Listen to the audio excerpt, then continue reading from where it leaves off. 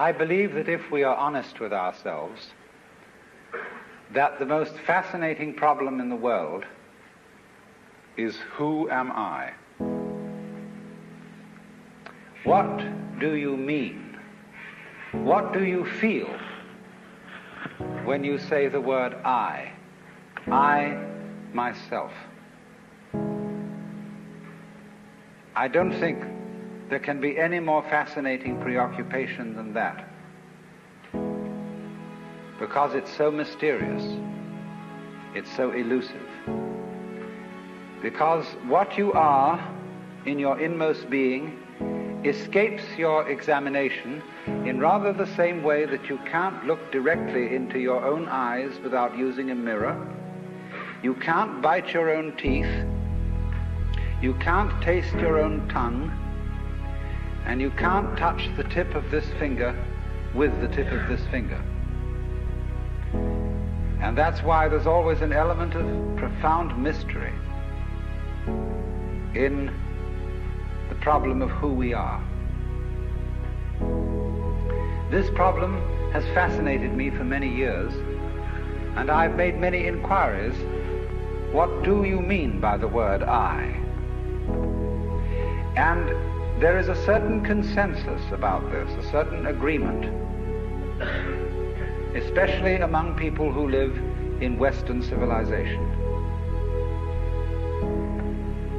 Most of us feel I, ego, myself, my source of consciousness, to be a center of awareness and of a source of action that resides in the middle of a bag of skin.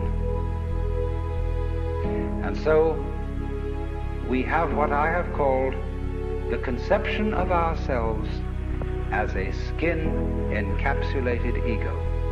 Now, it's very funny how we use the word I if we just refer to common speech. We are not accustomed to say, I am a body. We rather say, I have a body. We don't say, I beat my heart, in the same way as we say, I walk, I think, I talk. We feel that our heart beats itself, and that has nothing very much to do with I.